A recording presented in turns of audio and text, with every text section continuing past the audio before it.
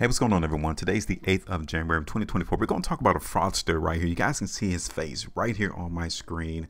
Here he is. This particular individual has conned victims, according to this article, to paying him more than £500,000 in a Ponzi scheme.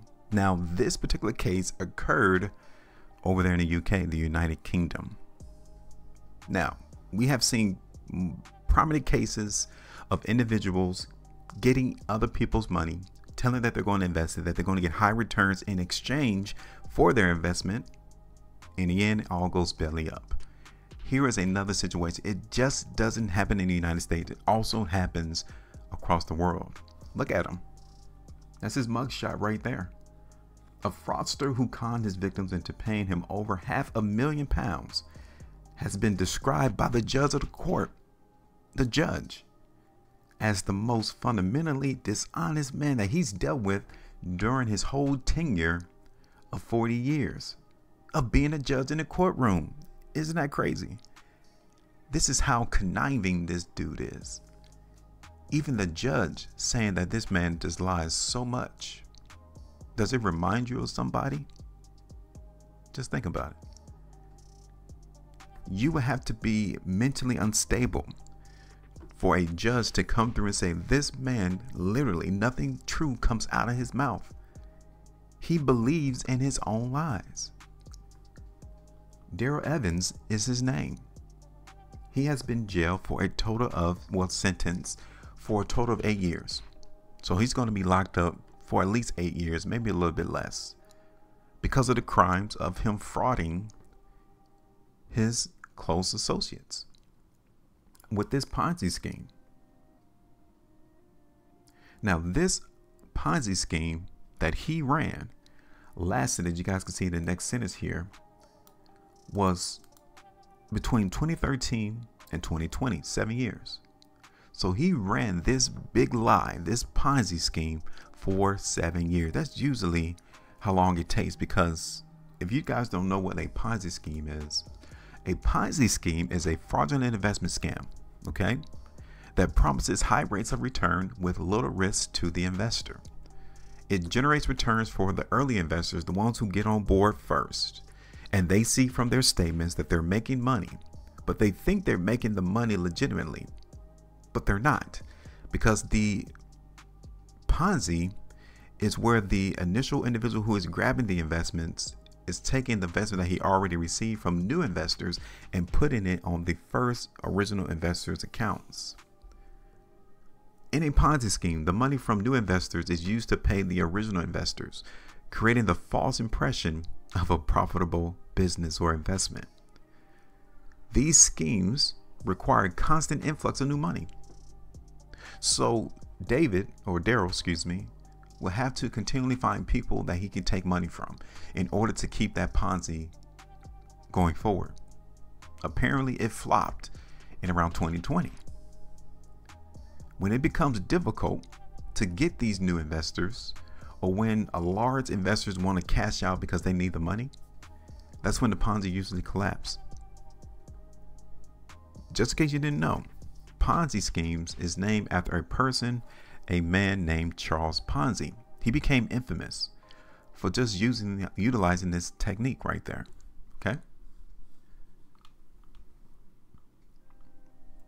You guys can see right here in this sentence, he convinced friends and acquaintances to make high value payments, which he said he will put into investment schemes on their behalf. But in reality, look at the next sentence. He was out of work and funding his own lifestyle. Why do people get caught up with these individuals?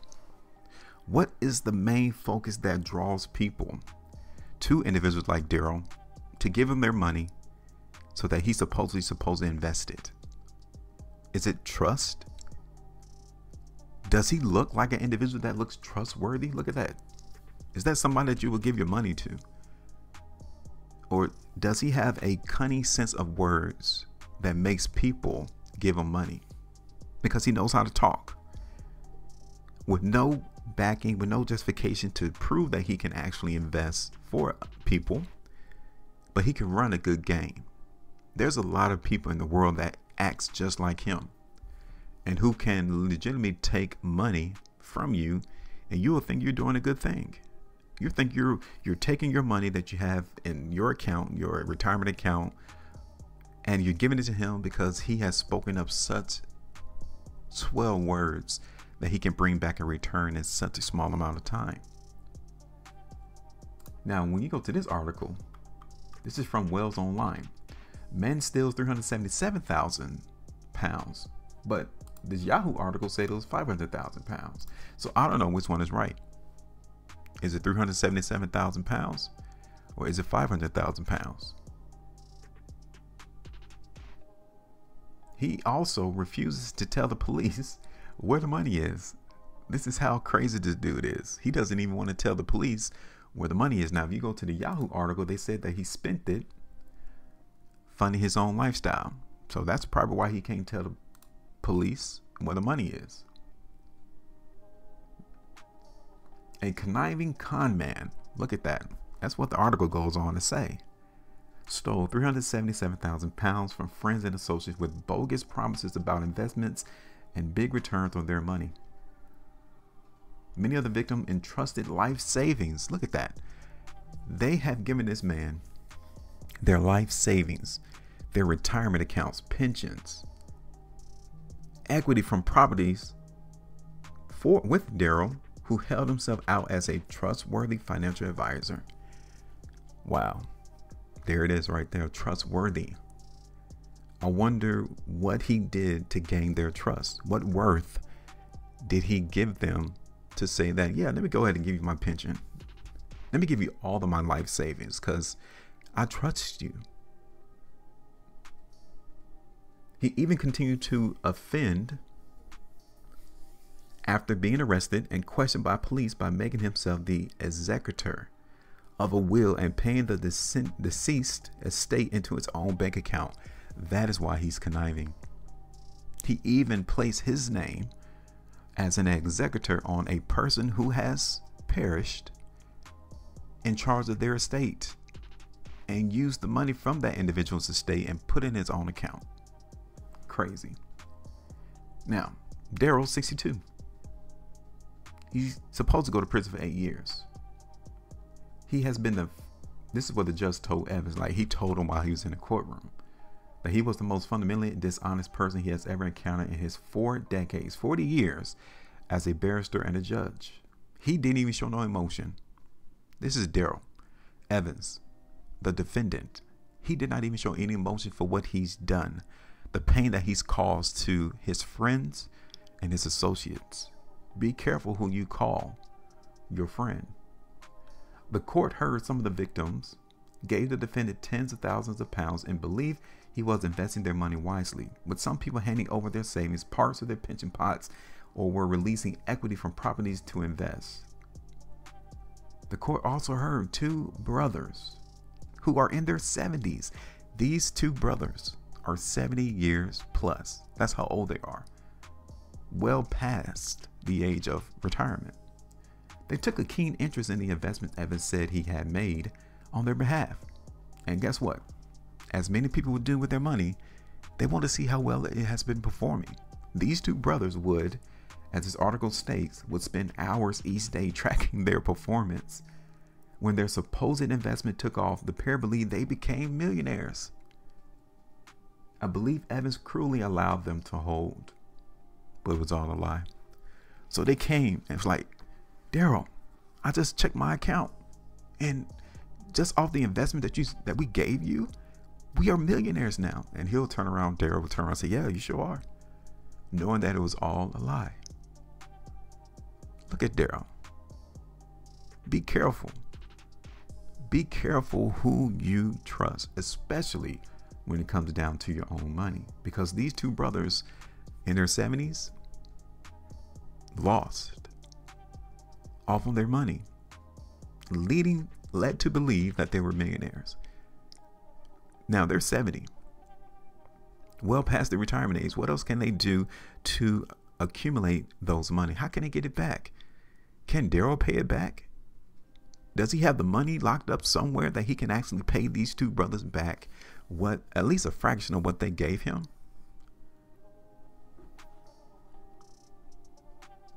The court heard some of the victims recommend Evans to family and friends as he seemed to be getting good results, and they have not only been left out of pocket, but also feeling guilty that their loved ones were conned too.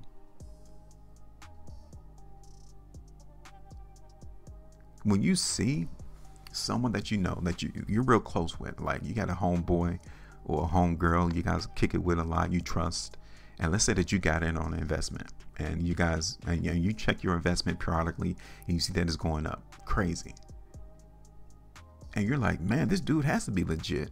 So let me go ahead and tell my homegirl, my homeboy, and tell him, look, dude, how much you got? Yeah, let's grab some of that. You need to put in this account here because this man knows what he's doing. Look at my account. I was here, and now I'm all the way up to here. And then your friend that you just induced also gets in. It's just the Ponzi. They put their money in, and then they begin to see their account go up. And then word of mouth goes out to the next friend. And then the next friend puts money in, and they see their account go out. Until in the end, it all comes down.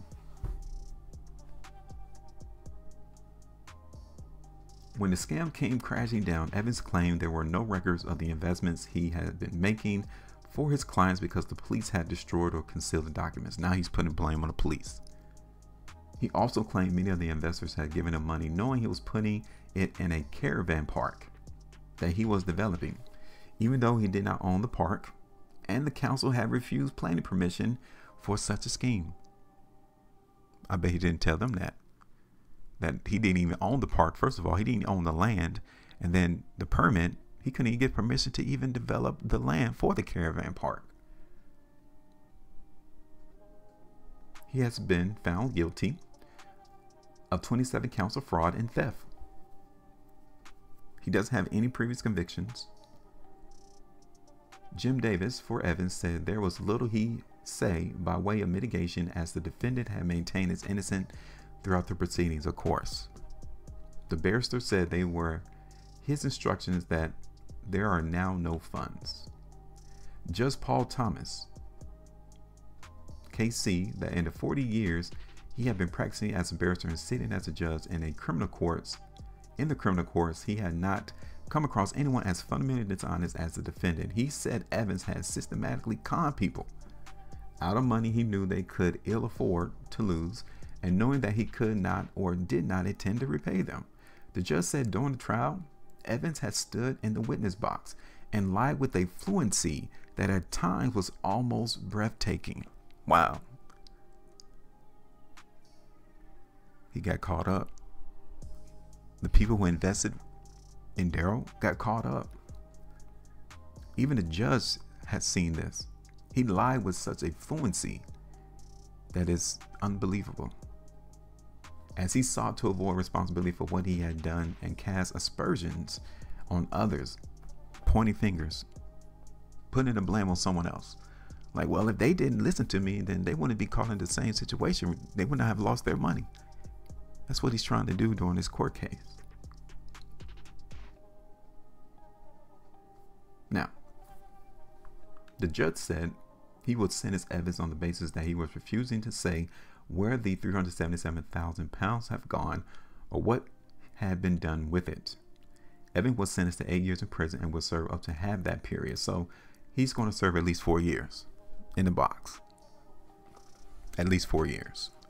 So it may not be the full 8, but definitely, according to what this article reads, it's going to be about 4 years. Now, how can you protect yourself from these schemes, from these individuals? You have to take more than what they say. And rather than you give out your full life savings or take out equity into your home, into these Ponzi schemes, into these investments, just chip off a little bit. Nobody's telling you go gung-ho and put it all in. Let it ride. No, if you don't know these individuals like that, and if you're not seeing any profitable gains from your initial investment, then you're pretty much safe. Watch what these people say with their words, because words can also be utilized to tear down and make you feel good, but in the end, it was all lies. Be careful Always get proof. Always get proof, because people that look like that is always out to get your money. And they don't want to work. You have worked hard for your money. Individuals like him don't want to work. They're trying to find the easy way possible to get the money to sustain their own lives. All you have to do is learn to ask pointed questions. Questions that would make someone really sit down and have to research. And if they cannot give you a sound understanding of what they're trying to say in this investment, then you already know that it's not real. Especially, let me give you an example. Like if you have somebody who you've known for a while, and let's say that they're in the garbage business, right? Let's say they pick up trash. Let's say that Darryl over here is a trash man, okay? And he approached you one day and said, hey, I got an investment idea. Wait, hold up. Already you know the situation is kind of lopsided because you're a trash man. What do you know about investing like that? Oh, I know this guy. Oh, okay. So now you got an acquaintance that put me up on this investment. That's even more questionable. Like you need to definitely ask the questions. All right, what's going on with this? And then you need to ask your friend, like, okay, give me some literature, you know, give me something to read, give me something to see. Oh, I ain't got that. Another strike, another thing that you can put in the back and say, oh, yeah, this doesn't seem legit. There will always be something that will make your mind say, that doesn't seem legit. That doesn't seem right. He doesn't have literature. You're a trash man who all of a sudden is interested in this investment. What type of investment is it? Can I speak to this person? What knowledge, history, are they even experts in this particular investment? Do they know what they're talking about? Plain and simple. People like Darryl is walking the earth right now, out trying to con people out of their own money. We have to be careful of people like Darryl, because these people will continue to walk the earth. Many of them are being born every day. And we have to keep our eyes open and prepare ourselves and shield ourselves from when these people come our way, because they will come. Whether it's going to be face to face, given the technology with the internet, AI, it's going to be done over the internet, through platforms, through social media, through live stream. Be ready. Questions, comments, let me know. Make sure you maintain the profitability. And as always, trade different.